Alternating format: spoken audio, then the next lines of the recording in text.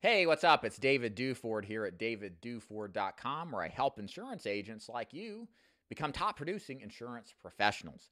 And in today's video, I'm speaking specifically to new or aspiring American Income Life agents or AIL agents who are interested in learning what they need to know to be successful selling life insurance. So I've got 5 topics here that I've specifically designed for AIL, American Income Life agents, to really think about as they get started, or really before they get started with AIL, to make sure that this opportunity is best for them and how they can maximize their results selling insurance with AIL. Now, the first one here is being totally bought in. This is a fundamental truth of life. When it comes to our careers, we shouldn't sell something that we don't believe in. I think belief in your product and the company that you work with is the most important factor of determining whether or not you should have a long-term career with a company. In the beginning, you may not know a lot for sure, but you may get senses of something being a good deal for you, and you should follow your instincts. But ultimately, over the course of your career, if you're not bought in to working for American Income Life, you shouldn't be doing this for the long term. There's a ton of different insurance operations out there that may be a better fit for you than AIL. On the other hand, AIL may be the perfect fit. The important point is to determine as quickly as possible if you believe in their model of doing business, if you're totally bought in on the career progression that you should go through working with them. And if you are, then completely commit. If you're not, then you should have some second thoughts and consider looking at other alternatives to make sure that you find yourself in a situation that gives you the best results overall. Number 2 is that you've got to understand in the insurance business, it's important to duplicate success. So the great thing about AIL's model is they teach agents how to be successful using their particular methods. The best thing you can do coming into AIL is, if you believe in their system, you believe in their success, is to duplicate whatever it is that they teach you down to a T. I would imagine that AIL managers would agree that they don't want you reinventing the wheel. They've already took care of that thinking process for you. And what AIL managers need more than anything are people who will actually follow through and do.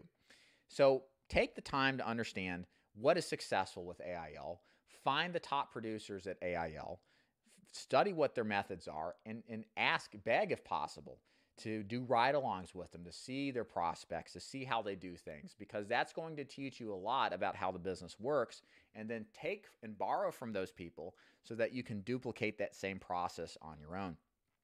Again, success leaves clues. Follow those clues. And don't feel like you've got to come in and second guess the system. It works if you work it. Number 3, understand insurance is a numbers game, okay? If you've come from a normal background, being an employee, earning a wage, and you've never earned a commission, it's different to think about the fact that this business is totally dependent upon presentations. You can do a lot of busy work and activity, but none of that really matters if you're not seeing the people and presenting to the people that are out there. Because if you're not doing the hard work necessary to make that happen, you're not really in the business of selling insurance, okay? It's all about seeing the people and running a specific number of appointments a week. Again, AIL will tell you what their goal appointments are for you. You should strive to hit them and do whatever it takes possible to do that. And understand that what you earn in the insurance business with AIL is exactly equivalent to the type of activity that you put in. The less you work, the less you make.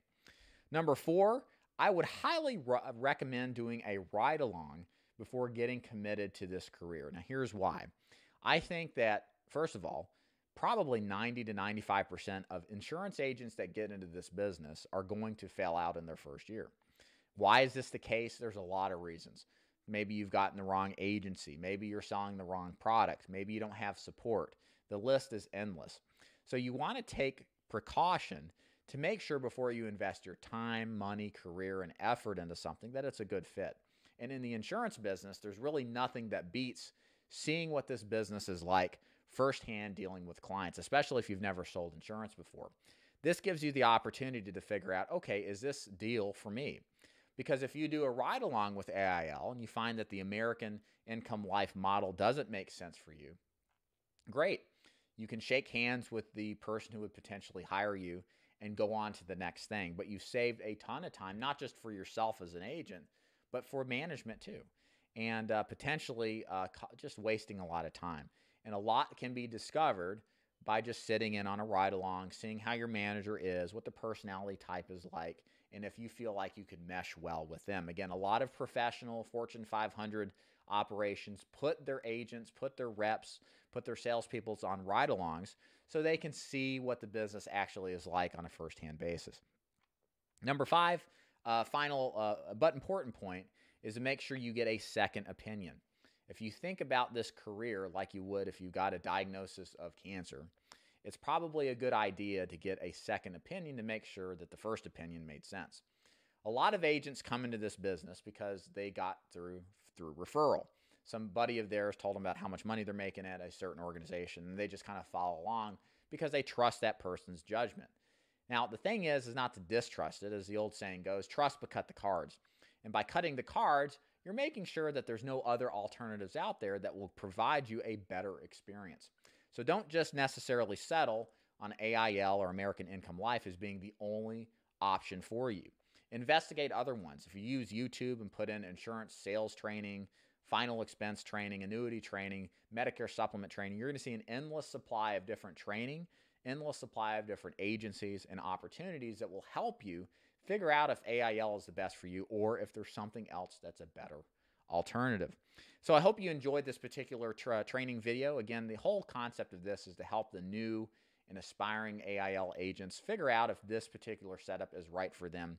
Because the worst thing that you could go through is spending an adequate a lot of your time in a career that you just don't like, or with an agency that just doesn't make sense for you. It wipes out more agents, I think, than necessary when there are options for an agency relationship that would be way better if you only knew of those options. So if you'd like to learn more about what I do, you can go to davidduford.com. If you're interested in my agency and to see how working together with me works, you can click the link at the top. It says Join David's Agency, and there you'll find how you could sell things like final expense, mortgage protection, Medicare supplements, and annuities. If you have a question, please leave it below. Feel free to comment. I'm happy to answer any comments you have. Like the video, share it with anybody else you know who's getting into American Income Life or AIL. And make sure you subscribe if you plan on being in the insurance business regardless and like training and want help with your sales and marketing. My name is David Duford at davidduford.com. Thanks for watching. See you later. Bye.